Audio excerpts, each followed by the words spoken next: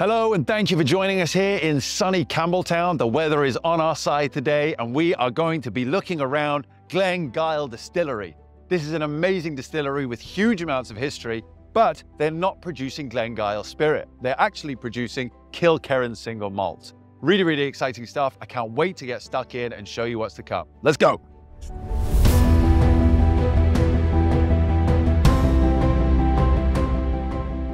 Glengyle Distillery was founded in 1873 by William Mitchell.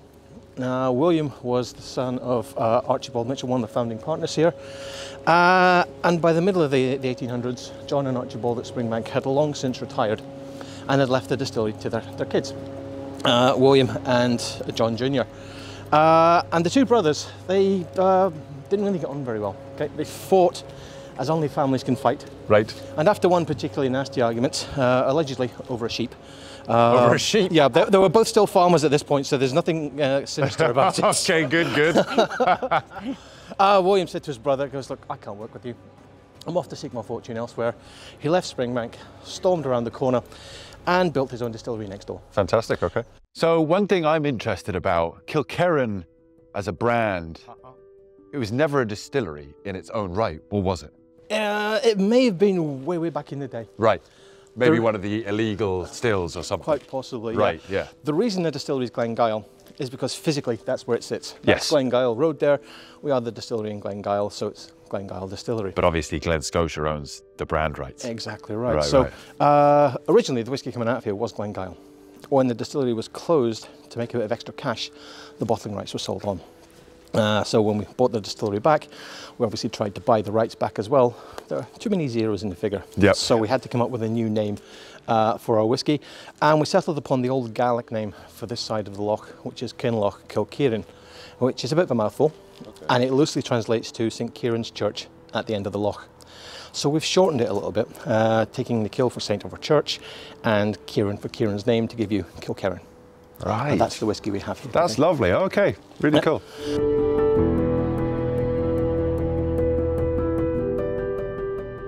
So our barley's brought across here, as you say, on the back of a tractor trailer from Springbank. It's fed in through a conveyor belt into our storage bins. Now our two storage bins here can hold about 23 tonnes of barley apiece, and if necessary we can keep it here for a couple of months. But because our production run is so short, we're basically just going to use this for our bulk storage. Right. So when we're ready to begin, the guys will come in here, they'll open up the valves at the bottom. We're going to drop the barley down into the conveyor. It gets pushed along here, and it gets pushed up, across, and into our mill. Now the mill here is a bobby mill. It's second hand. We acquired this from the Glengyle Distillery up in the Highlands. In the early 2000s, Glengyle was bought over by the Bacardi Group. And as is usual, when the big multinationals come in, they want to modernise and expand. And they had this old surplus mill, which they very kindly gifted to us.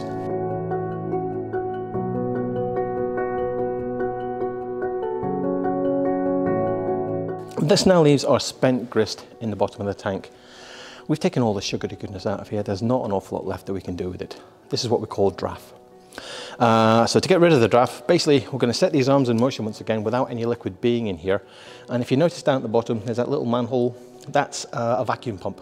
Okay. So as the arms are turning, it's going to force that draff over that hole. The vacuum pump sucks the draff out, and it's dropped into a little hopper outside, and it's collected periodically by our local farmers, and they'll take this away and use it to feed their sheep and cows. But this now leaves us with about 25,000 litres of our sugary solution. And here's where we're going to add our third and our final ingredient. We're going to start adding yeast into here. We're going to get these sugars fermenting.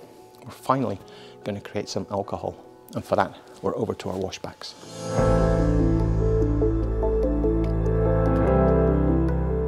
So this is where the washbacks here at Glengyle are different from the washbacks at Springbank. At Springbank, the washbacks are in their own room.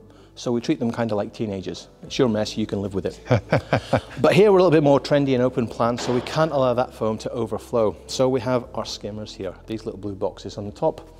If I open this up, you should be able to see, we've got basically what looks like a helicopter blade there. Which keeps it all at a level. That's going to spin around, and as that foam rises up, it basically cuts the head off it, prevents it from overflowing.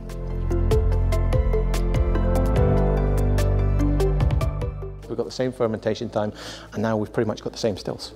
So what's happening? So differences come. Distillation here at Glengyle is double distillation, okay, as opposed to Springbank's 2.5. Right. Both of the stills here are steam fired, so you're not getting that direct fire from the wash still at Springbank. Maturation, Springbank 10 years for the standard, Kilkerran 12 years for the standard. In bourbon and sherry, Springbank's usually 60-40 bourbon sherry split. Here at Glengyle it's 70-30. But so you get more of those lighter, sweeter bourbon notes. So that's the little differences. The main difference between the two spirits comes from the line arm. The horizontal arm at the top of the still that goes across to the condensers. Oh, this one's a bit tilted up. Exactly right. Here at Glengyle, the line arm is angled up by about 7 degrees, so you get more reflux. As the alcoholic spirits rise up, the lighter, sweeter spirits quite happily skip across to the condenser and are collected. The heavier, oilier spirits struggle to get to the top. They look over and see they've got more climbing to do and just go, not doing that, and fall back into the stills. Right.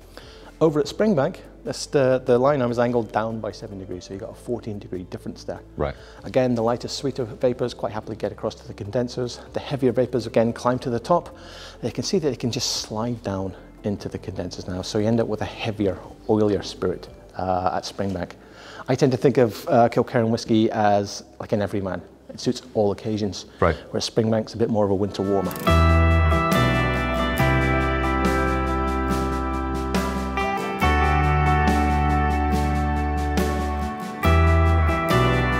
So, in the great tradition, here's one I prepared earlier. I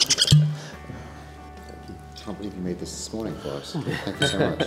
We got up early, especially. Well, that's it. I mean, the whole thing is actually a fraud. We just boil up some water and pour in the powder, and 3 minutes later, you've got whiskey. Thanks very much, Craig. Drop 10 bricks in there. So this has been taken down to 63.5, which is our standard cask strength, where we'll put it into the casks. As it comes off the still, about 70-odd%. It's far too strong to go into the casks, it'll evaporate too quickly. So we dilute it using water to 63.5, which is what we believe to be the optimum strength to start your maturation. So we are in Kilkerran, cracking away on the tour here with Craig, and it is absolutely amazing. A very different sort of setup to Springbank. They've kind of got everything in one place, very accessible, very easy. But the amazing thing to me is how different these spirits are, given the fact that they are largely produced in a very similar way. So they've got similar fermentation times. They're fermented both in large, the stills are similar sizes, very similar shapes. The key difference comes with the line arm. Here at Kilkerran, we've got a line arm that's tilted at 7 degrees upwards, whereas at Springbank, it's 7 degrees down. That 14-degree difference really is producing two entirely different spirits, even though everything from the way they're made, the barley that they use, is all exactly the same. So the idea that any two whiskies are exactly the same is ludicrous, because even though they're made in a very similar way, 14 degrees really produces something very special here at Kilkerran. Come on, follow on, we've got lots more.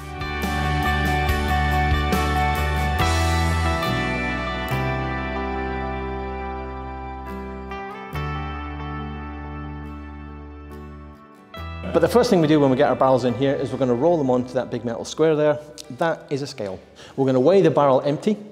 We're then going to roll the barrel up to the filling stand here, position it underneath, turn the tap on, fill the cask till it's full. A little square of Hessian cloth goes over the hole, and then we hammer the bung home, sealing it nice and tightly. We then roll the cask back onto the scales and weigh it a second time.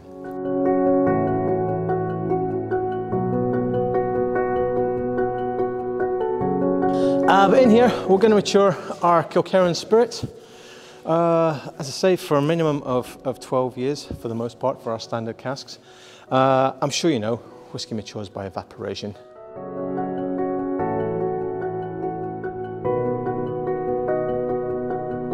So we are here in warehouse number 15 at the end of the Glengyle Distillery tour, and I have to say, this is the sort of place you want to be. The smell hits you as soon as you walk in the door. You get that real Campbeltown funk just hitting your nose.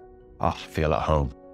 We've got lots and lots to look forward to this afternoon. We're going to pop into the bar, have a couple of drams of Kilkerran now with Craig, and see what they've been putting out, see what all the fuss is about. Now that we've seen how they make it, now we get to enjoy some. And then this afternoon, we have got a Springbank warehouse tasting and a blending session, so lots to look forward to.